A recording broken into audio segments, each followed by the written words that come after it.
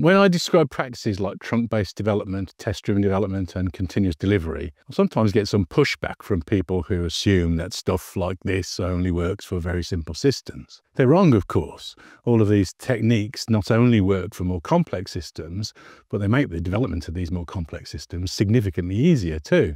One reasonably common pushback that I get is, yes, but this couldn't possibly work for games. I'm afraid that those people saying those things are simply wrong too. These techniques work great for games, even AAA console games. So what does it take to adopt continuous delivery and its surrounding practices for a AAA game? Rare Game Studio is part of Microsoft, and amongst other games titles, they're responsible for producing a game called Sea of Thieves, a massively multiplayer AAA game that was created and is maintained using continuous delivery. This is not the only continuous delivery game. There are others being built this way, including Minecraft these days.